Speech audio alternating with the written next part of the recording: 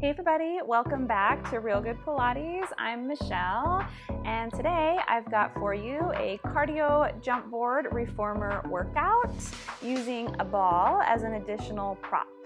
So it's going to be a lot of fun. So it's going to be kind of a jump heavy class, but all of the jumping sets that we do are going to be on lighter springs. So it's going to be really core focused and get our whole body going, and I think you're going to really love it.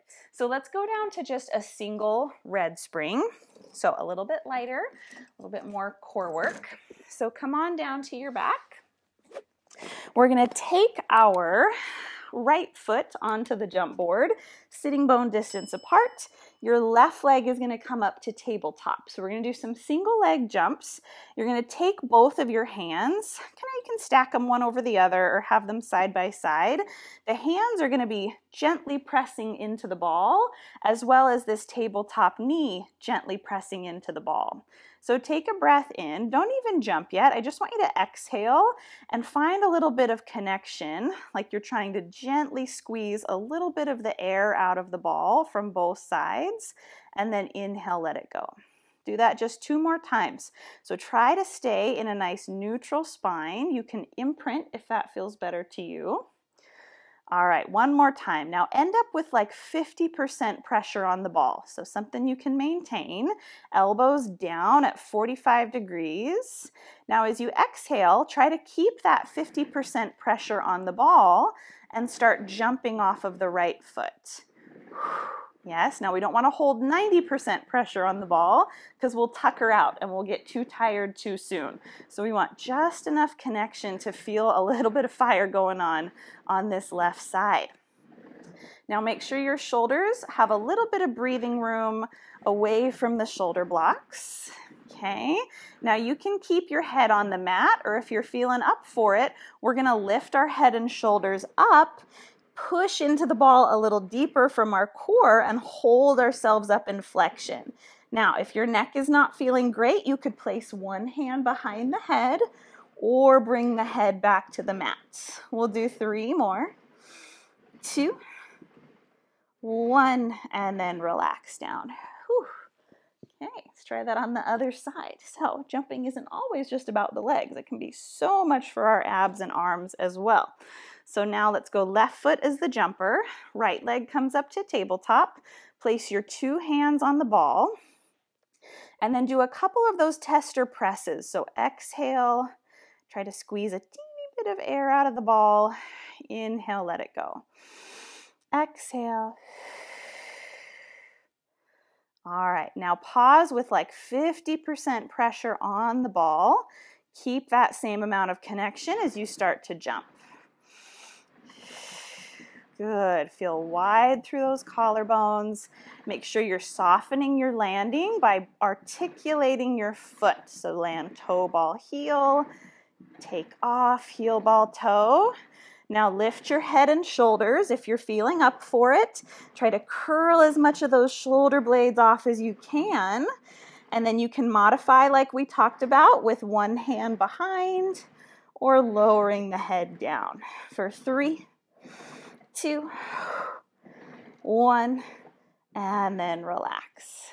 Whew, nicely done. Okay, so now right foot goes back to being the jumper.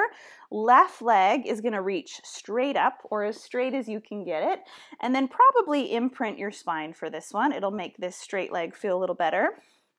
All right, take the ball in one hand. Doesn't matter which.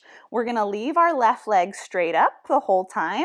Right leg is going to be the jumper the whole time. So my arms are out in a T. I'm going to jump. My legs will make an L shape, and I'm going to pass the ball to my opposite hand, and then I land. And I do that again. Jump and grab, land with the ball in my new hand.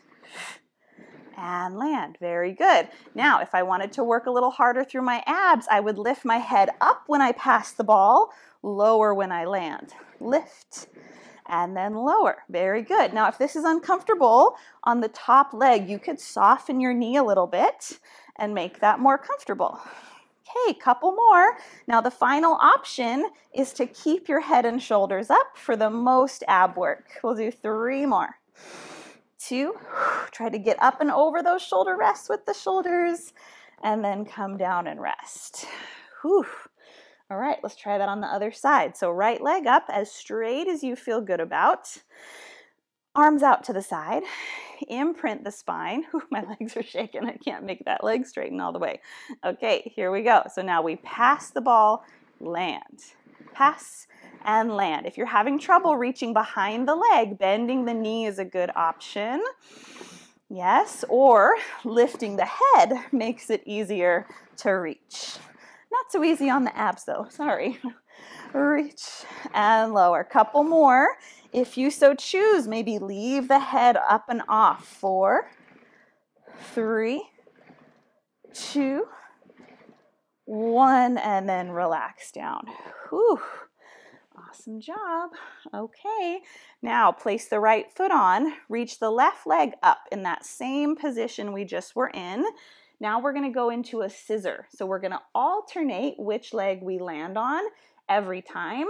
The arms will still be passing the ball behind. So let's give it a try. Arms out. You can have head down, head lifting and lowering, or head staying up. I think I'll try a few of each, all right? For me, I think I'm switching the legs first, then passing the ball, then landing. But if you want to pass it and then switch, I don't know, you figure out what coordination works best for you. But just think, switch, pass, land, in whatever order makes the most sense, all right? So we're gonna go switch, land, switch, land. And it doesn't matter which hand has the ball at which time. You can decide. Very good. Okay, now maybe lift and lower. Lift, lower, lift, lower, or secret option number 3, just stay up. This one almost feels a little easier because you can at least see what your legs are doing. Whew, very good, you guys. Let's do a couple more here. Pick which option you like with the upper body. 3 more. 2. Last one. And then relax down. Whew.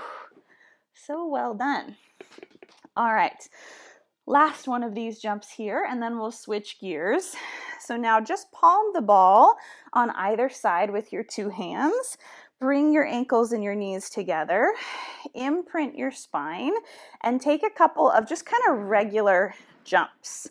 So I'm squeezing the ball to feel connected to my scapula. My rib cage stays heavy. All right, let's do one more. And then go ahead and come to the bottom and pause. Now lift your head and shoulders up. Reach the ball over your knees. Now do a couple jumps here. So we're holding that flexion. You could do one hand behind the head or place the head back on the mat. All right, now we're gonna challenge our ribs by moving the arms. When we jump, reach the ball overhead and land. Overhead, land. Your shoulders might touch the shoulder blocks a little bit. That's okay. We'll just take 4 more. 3, 2. Last one. And then come all the way down. Whew. So good, you guys. All right, shake it out. All right, let's come on up. And with that, we are all done with our cardio jump board workout using the ball. I hope you loved it. I loved doing it with you, and I can't wait to see you back here on the Reformer very soon. So I'll see you then. Bye. You did it. Way to go on completing today's workout. I hope you feel amazing. If you want to see even more from Real Good Pilates, click the link down below or right up here to head to my website and claim your 7-day free trial for the Real Good Pilates on-demand subscription platform, where you'll find even more fun and challenging ways to work out with me that are all completely ad-free. Plus, tons of subscription exclusive workouts that you won't find anywhere else. So I hope you'll try it out, and I can't wait for you to join me for even more Real Good Pilates. I'll see you over there. Bye.